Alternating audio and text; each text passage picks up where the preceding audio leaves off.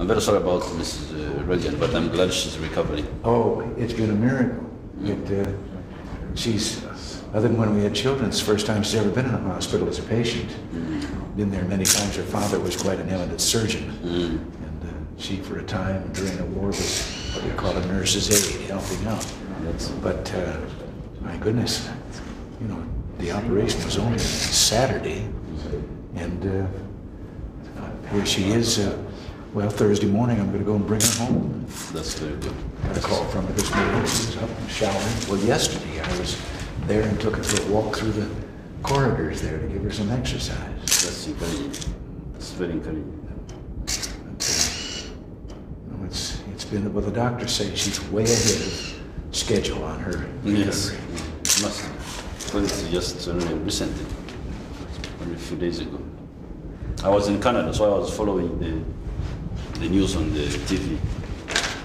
I was in Canada attending the Commonwealth Conference. Yes. Could I bring up a case of another thing? Even though it may sound as if I'm interfering here, where I shouldn't. You're most welcome. I'm aware of Mr. Gaddafi's approaches and efforts to get a foothold in your part of Africa and all.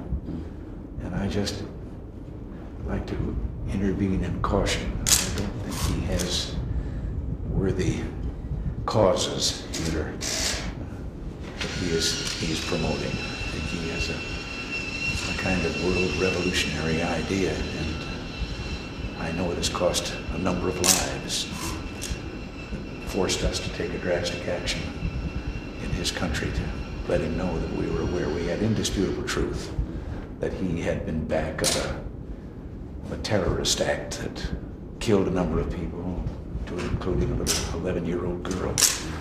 So we thought that we should show our displeasure. We did. Mr. President, I started fighting Gaddafi before you started. What? I started fighting Gaddafi before you started. In 1979. Yes. 1978, we were fighting a man called Idi Amin. Oh, yes. He was the president of our country. Yes. Gaddafi sent in troops to back Idi Amin. For heaven's sakes. I was one of the leaders leading the other side. So this was way before you started fighting Gaddafi. I'm preaching to the choir. Here. Yes.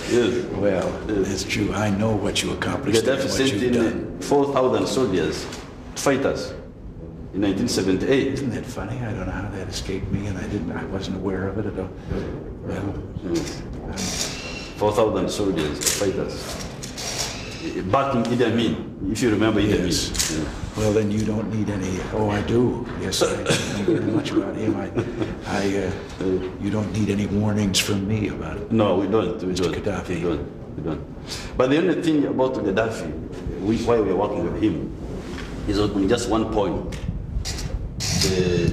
the south-to-south trade.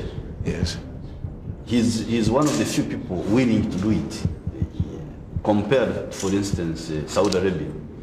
Saudi Arabia, they have got a lot of oil, which we could buy and give them food, for instance, because they need food. They're a desert country. But sometimes they don't respond very quickly. But Gaddafi does. If you say, I give you maize, and you give me oil, he responds. So Gaddafi is a wide spectrum. Arab chauvinist, Yes. expansionist,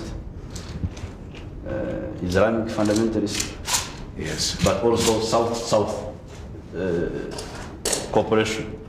So we just speak that. Well, it's a great pleasure to see you. Okay, excellent. All right. Okay, thank you. And goodbye. Thank you very much, and I hope that you